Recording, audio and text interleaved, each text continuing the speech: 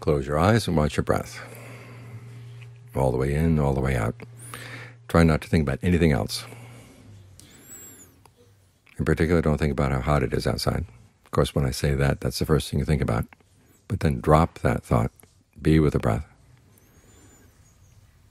The heat is going to do its thing, whether you comment on it or not. You don't have to make any comments. Remember that story of a John Fuang. Suddenly found himself in a rainstorm. He had already set up his umbrella tent. He'd looked around in the evening, hadn't seen any clouds at all. And then suddenly at midnight, that storm came up from who knows where.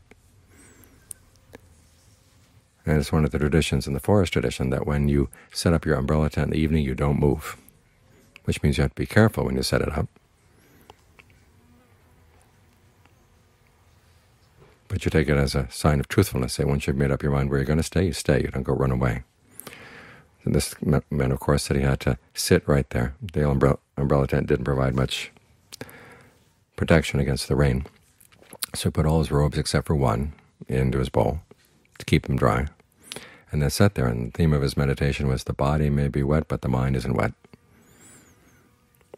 And with that theme, he was able to get his mind into concentration. So today the problem is different. There's going to be heat which affects the body, but there's nothing in the mind itself that has to be affected by the heat. When you say that the mind is hot and bothered, that's just an analogy.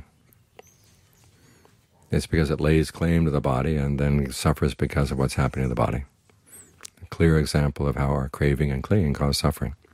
So here's your chance to basically say, no, the heat is its own thing. I don't have to get involved. I can do what I can.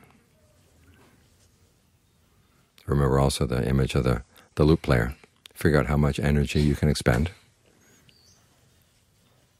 how to save your energy, and not get upset that you can't do more than you can in the course of the day. Adjust your activities to the heat.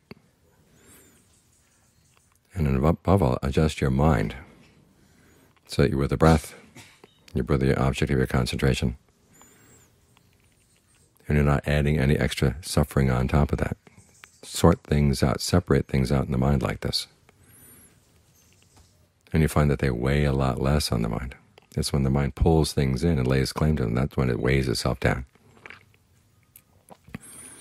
So here's your opportunity not to be weighed down, so you can survive the heat. The end of the heat will come.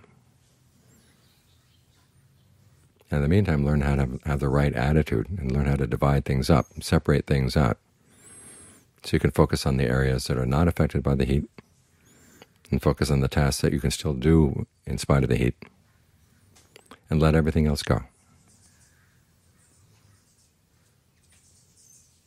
That's how you survive.